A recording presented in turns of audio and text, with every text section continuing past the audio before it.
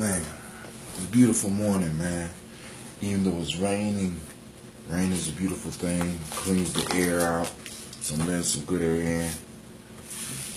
Get my breathing exercise in this morning. I've been falling behind on my notes and stuff like that. Oh, I meant to write down the day of Kemetic New Year. It's Kemetic New Year, fam. Alright, so at least with my family down here, it's Kemetic New Year. So we are celebrating doing day number 2. So quick note for those that don't know, right? Because we got a lot of different calendars. We got some people that are popping up with different dates and stuff like that. And the piece that we're doing right now is, as a family, we're coming together to try to start figuring out how we fit this holiday in. But anyway, for those that don't know, good morning, fam. Good morning, brother Kwame. What's going on? Great Nia. Right? So we're in the process of exploring and growing together, right? I'm proud to say in Columbus, I belong to,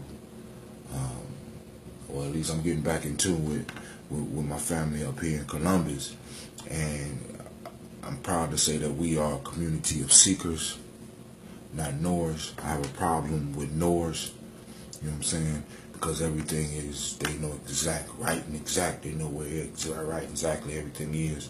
And for me, that has always been bullshit, and that produces a certain arrogance to where you are not able to learn new things.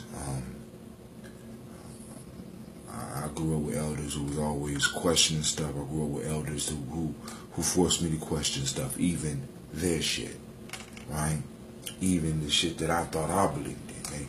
I was always encouraged to go out and seek. One of the freedoms that I've always been allotted, right? Whether it was a Hebrew Israelite, Moorish science, or Kemetic science. My elders never pushed me away. My elders never told me not to. They just gave me warnings and asked me questions. You know what I'm saying?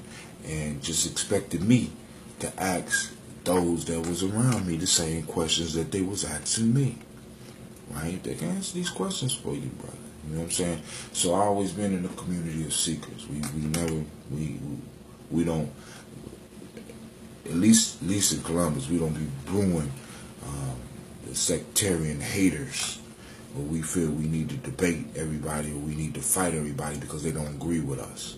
Well, anyway, getting back to that. So right now in Columbus, we're celebrating the Kemetic New Year. And I don't know where else they're doing it right now, but yesterday we had a small ceremony, and so I wanted to find out what was going on, and I can't remember the date. I know it's 62. Right now we in sacred time, right? So because with the 5 days, all right, the Kemetic New Year is 5 days, a day for each major deity. All right, so we got a day for Asar, we got a day for Aset, we got a day for Heru, or Heru the Elder. We got a day for Set. We have a day for Nebhat, right? And all these days are sacred days in the sacred time, where, because in a sense the year was 360 days, right? But of course, you know, we got 365 and a quarter day family, right? So what our Kemetic ancestors did was they began so 62, the year 60 will be 6251 on August 8th, right? So I want y'all to understand what's going on here. So now, I took the week I discovered the week, right? Tawi has taken a year, discovered the year. So, you know, we say it's, what year is it? 2017. We saying, nah, dog, it's 6251. That's dope. It's going to be 6251. But right now, we ain't in time. Right now, we outside of time. Right now, we are on our set state. Right? You know, depending on what community you're in. Right now, we on our set state. You know what I'm saying? Right now, or, you know, it depends. But the point is, we are in sacred time. So, I'm just saying, happy Kemetic New Year. Come on out. Tonight, we're going to be at APDS at 6 p.m. We're going to be watching a movie about a Wolof scholar by the name of Sheikh Anta Diop, I think. I want to wish everybody a great Nia, man. And today is going to fit right in because the talk, we're moving right back into the rites of passage piece. We're moving right back into the heroes. We're moving right back into the re-entrance of the hero back into society, plugging back into the matrix, right? Because every hero has to be unplugged. Every hero has to be recharged or initiated, and then he has to be plugged back into the matrix, right? And in plugging back into the matrix, either he's going to empower the matrix or he's going to destroy the matrix. What type of hero are you? Are you even on your hero journey? Have you even began your hero journey, right? Have you separated yourself? Wait, first off, have you received the call? Did you receive a call yet? Right? And I ain't talking about your cell phone. You know what I'm saying? I ain't talking about that type of call. I'm talking about the call from God. Have you received a call from your ancestors? Have you received a call from the universe? You know what I'm saying? Do you know why you're here? Have you even taken the time to explore why you were here? Why you chose this time? Right? This time. Why you chose 6250 right now? Well, we ain't in there. We in between 6250 and 6251 for immortal time. We at 2017, right? On this day, Nia, do you know why you are here? Do you know why you chose this time, family? Do you know why? See, because many of us, we still are caught up on the fact that we were accidents, right? That we had nothing to do with our birth, right? It was just chaos. Chaos, bro. It was a luck of the draw. Not really realizing that we got just as much responsibility in being here. As a matter of fact, we got more responsibility for being here than our parents. As a matter of fact, we chose our parents. See, that's a whole different way of looking at the world. Whole different way of looking at the world, family. You know what I'm saying? We have been trained to look at the world as victims. I didn't choose to be here. I didn't choose to be born. But what if you did? And you just forgot? And if you chose to be born, why don't you start choosing? Why don't you start finding out why you chose to be born? This gives you power. If it's just illusionary power, it gives you a sense of power, a sense of being. You know what I'm saying? It is hard to live a life. It's hard to live a purposeless life, family. And your purpose is a lot bigger than the world will want you to believe. Excuse me, once I gotta get my pills.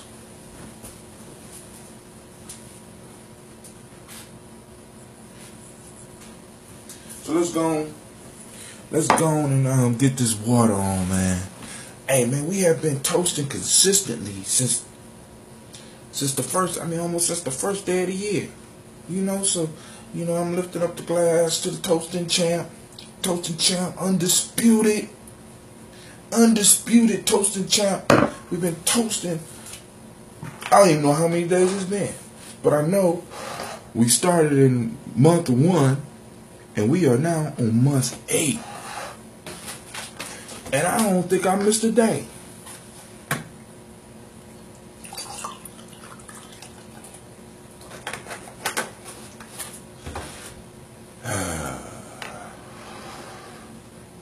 love my blue cup, even though I got cheated. Alright? So, drink your water with me. Come on, fam.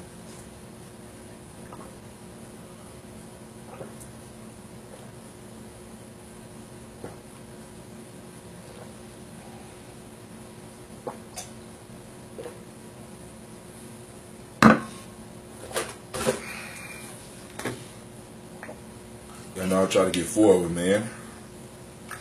You never know what I'm going to do during the day. Especially since I ain't on the warrior diet right now. Which I'm going to have to kick back in gear.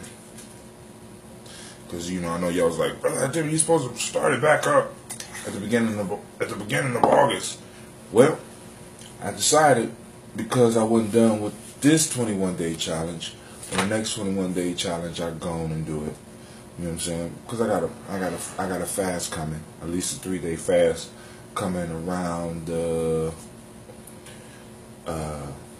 What's that thing that's coming on the 21st? Where the moon blocks the sun, eclipse. For those who don't know, I'm taking the golden route, also known as rhodiola.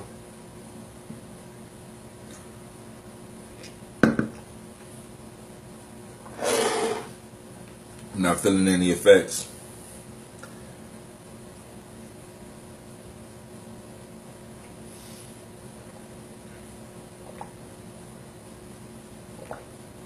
Yeah, I'm getting up later. That's the thing about the fast, right? With the fast, I will be up. You know what I'm saying? I mean, now I still wake up at like 2:30. My mind is clicking at about 2:30, right? 3 o'clock is like I'm waiting for 3 o'clock to hit. But when I was fast, I was able to jump up out of bed at 3 o'clock. Now I'm like, 3:30, and then another 15 minutes, 3:45, right? So that's the beauty about fasting. It lightens the load. Alright, let's go and sip it up.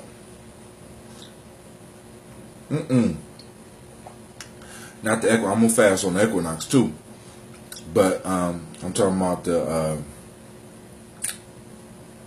eclipse. We got an eclipse coming up on the 21st of August.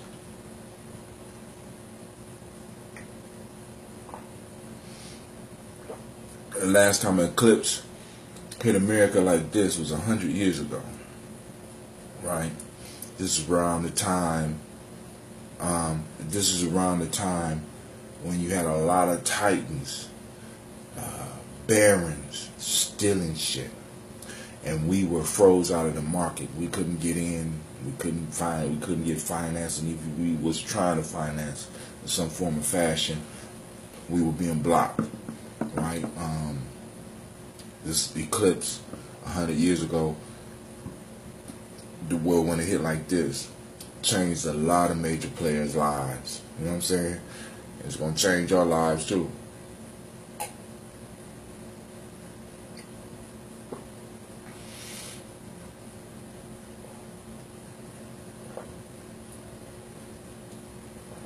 A lot of people don't really understand the importance of some celestial events and how it could really shape and change you. I want y'all to hear it. This is that root beer. I don't call it root beer no more. This is just that Gye-Nyame root drink.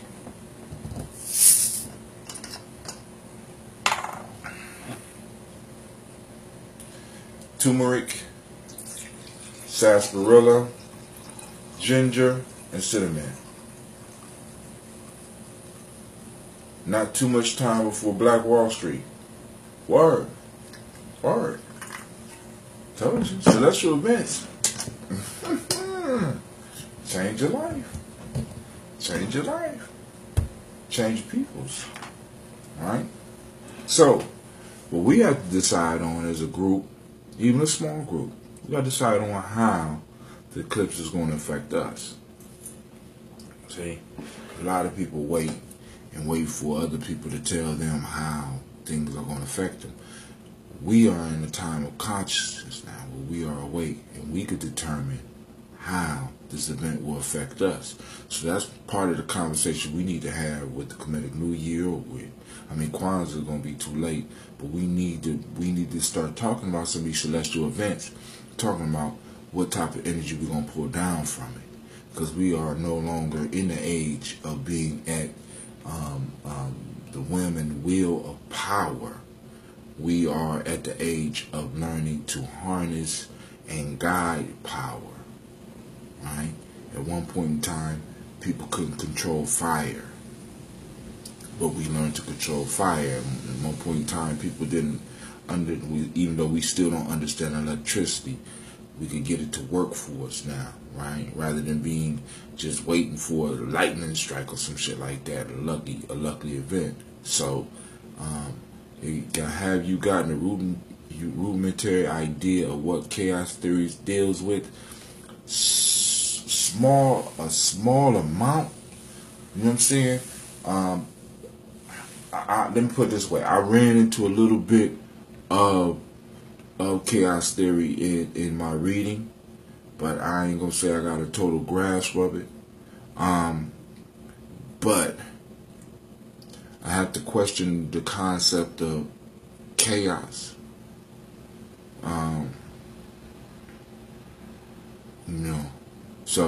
But I'm quite sure when I see you, you're gonna run it down for me. But go ahead. What's the issue? What do I need to know real quick? So for those that don't know, I'm talking to Brother Kwame. Brother Kwame is a mathematician. I think a physicist as well. A math tutor. Right? Brilliant, right? So, he be dropping some jewels on us. So those of you that join in the morning, remember, Maya is within chaos and brings order to bear. Word.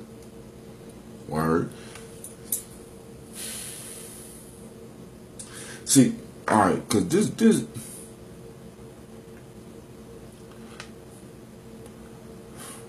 because last night Elder Tony brought up the point, at least I took it, that chaos, anything is chaotic that's outside of our understanding, especially in Western tradition. So we go, and because of the arrogance of who we think we are, we see a system that we don't understand, and we say that it's chaotic. Sort of like what Asians do us, right? So there's a underlying order that possibly we don't understand, and we call it chaos. And this is where I'm kind of, you know what I'm saying, when I'm dealing with the term chaos, I'm kind of like, boom, is it something beyond our understanding? And because we don't understand it, we say, oh, it's out of order. You know what I'm saying? And, you know, I have to ask the question, was it really ever out of order? Was Maya a new form of order that was brought in? I don't know. You know what I'm saying? So, you know, because I want to label things, because that's one of the powers. That's one of our powers, being able to vocalize and label things. But then again, I don't want to make the mistake of labeling something as chaos. Well, we'll talk later. But let's do this toast real quick. I'm gonna lift up the glass. Right? Lifting up the glass. Y'all see that lightning? Oh my God! So that means the air is getting clean. Gonna have nice word. The power of the word. Power of Nomo. Are you talking about the power of Brother Nomo X? Or you talking about the power of the word? You know what I'm saying? And Nomo. We lift it up.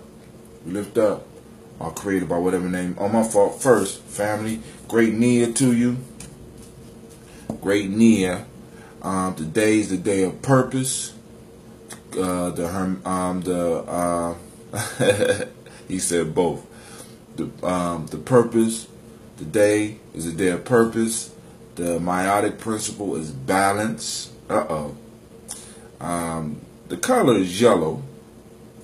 The Hermetic law is rhythm. Males born on this day, Nia. Kofi. Females born on this day is Afua. I have an Afua. Yeah. Wolof. 1, 2, 3, 4, 5. Today is Mandu. Being appreciative of what you have and not envious of others. Akan ethics. Today is the day of justice. And in traditional Yoruba, attributes of good character is Titu, endurance. Alright, so we lifting up our glass to the creator, by whatever name you choose to call that creator. We call on that great force in the universe. We call on that great power to flow through us and to flow with us, right? To allow us, to awaken us to who we are. So we lift up our glass and we say Ashe. From there we move to our personal ancestors. We salute our ancestors. We lift them up. We toast them and we celebrate who they were and who they are to us now. We lift up our glass and we recognize all of those souls that have been involved in molding and shaping who we are, right? Who helped us discover our purpose, or maybe moved us to the path to discover our purpose, or maybe put up the roadblocks that was necessary to build up the strength of body, strength of mind, and strength of character, so that when we finally discovered our purpose, we will be able to move into it in full power, right? So we lift up our glass and we salute those ancestors, right? Grandmothers and grandfathers, mothers and fathers, aunts and uncles, friends and cousins, nieces and nephews, brothers and sisters. We lift them up and we remember them and we toast them on this 8th month, right, in the year. Well, we ain't even in the year.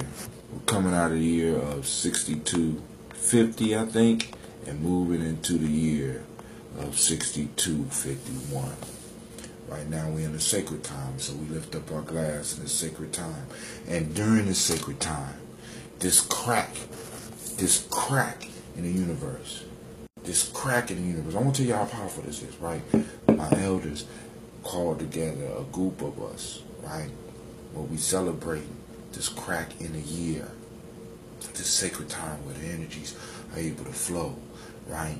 And we're up at the crack of dawn. They call it the crack of dawn because this is the time that the ancestors' power is really able to reach out. This is why they say this is the best time to meditate. This is the best time to commune with the ancestors. This is the best time to commune with those creative and that energy out here, right? This is why a lot of sacred rituals take place at the crack of dawn or the crack of dusk, right? Because the ancestors and the energies are able to seep through. Because there's a halfway point, and we're at a halfway point. So right now we're about to call on our ancestors, right? I call on Miles Brown, Ms. Ann, Robert the Texan, Davis, Herman Brown, Senior, Rosalie Tilly, Georgia, and William Walton, Chris, and Fanny Gatson, Aunt Nina, Uncle Chris. I call on Geneva Brown. I call on Cleveland Brown. I call on Margaret Ellis. I call on Wash Ellis. I call on Cecil Ellis. I call on Herman Brown the second, right? I call on Alvira Brown. I call on my Aunt Barbara. I call on my Aunt Katie. I call on Wash Ellis Jr. I call on Barbara Twiggs. I call on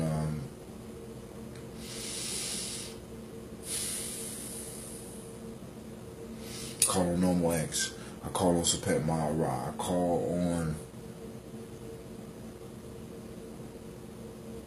Jamon Jones. I call on Jeremiah Tappan. I call on John Fillard. I call on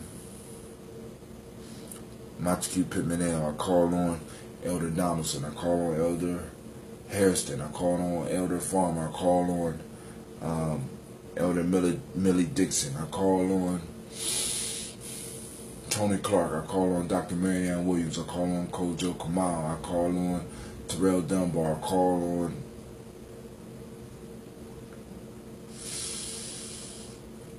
Tony Clark. I call on Mark Walsh.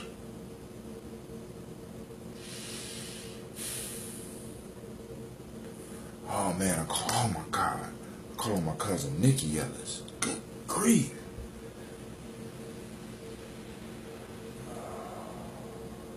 I'm sorry, baby. Lift up my glass. Lift up my glass. We say Ashe. From there we toast this moment. We are in the power of Nia, right? We are in the time of Mandu, being appreciative of what you have and not envious of others. We are in that Akan time of justice.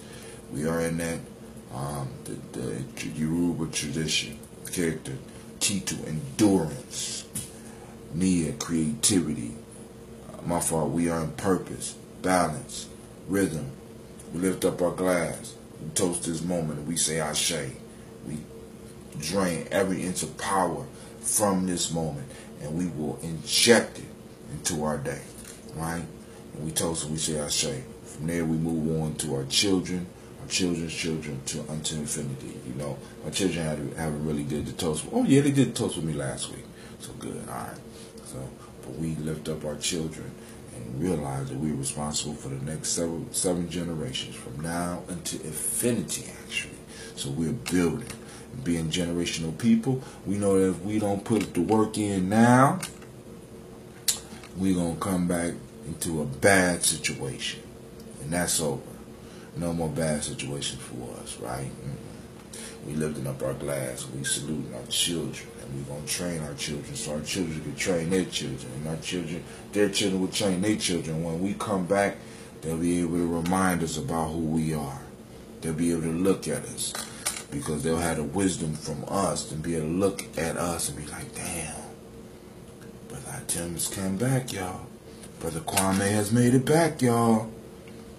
Right? So we lift up our glass and we say Ashe. And I want y'all to remember, this is one of the reasons why certain families got certain family names. This is why when you go to some African traditions, you will find names like Kwame or Kwabena or Kofi, right? Or Abena. Right? Because these, I don't want to go too deep for y'all. Y'all might not be ready for that, right? Y'all might not be ready for that.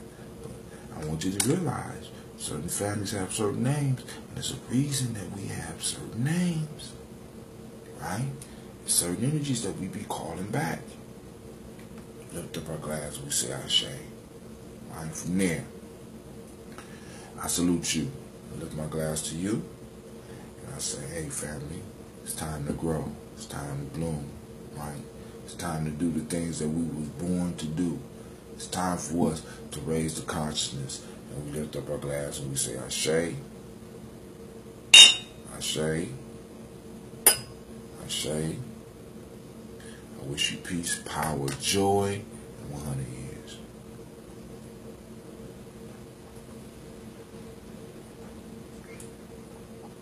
Woo! No smoothie today, family. I'm slumming. Brother Hatim is slumming. Right? But hey, we're going to finish this drink. I'm going to move on to my other show. So I'm saying peace to you. Facebook, I'm sorry about the grainy images. I'm working on the light as we speak. Of course, you know, the landlord's like, oh, we ain't do nothing. We can't do nothing about that. You know. That's why we got to get our own shit, family. That's why we got to tribe up. Buy the block, right? You got to buy the block. Get one of these old blocks and start moving in. And chase some of those motherfuckers out that don't belong. Start building the fence around that tribe. Start developing our border. So that we can tell a motherfucker when we go to the store, dude, you don't belong here. You ain't paying taxes. You know what I'm saying? We got to start taxing, right? That's part of building. That's part of culture. You know what I'm saying? What are you sacrificing towards culture? As a matter of fact, I wanted to go into that a little bit. I've been looking at a proverb, you know, because I am in the process of mastering the goal for the 21-day Nguzo Saba for me this time, right, was to master habits and get rid of dead weight and re-engage my wings, right? The dead weight that was on me is tobacco, right? So this 21 day, boom, I was removing it. So that's one of the habits that I'm slapping the shit out of, slapping that shit, right now. So I've been using the African Openness Tree of Life, and the chapter that I've been focusing on is the chapter of sacrifice. And the very first one says sacrifice has to be made to stay towards the center. Right? Yesterday I was talking about initiation, right? You know what I'm saying? When you get initiated, you move and you find the center, and you start sacrificing to get towards that center. Right? You start giving up parts of who you thought you were so that you become who you really are. And many of us are not willing to make those sacrifices, right?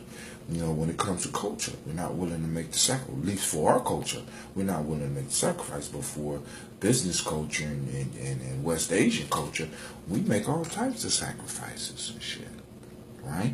To support the other team, you know what I'm saying? We make all types of sacrifices, but we refuse to make sacrifices to ourselves. Because we refuse to make sacrifices to ourselves, we always upset the family. Just thought I would share that. And I'm gone. Peace.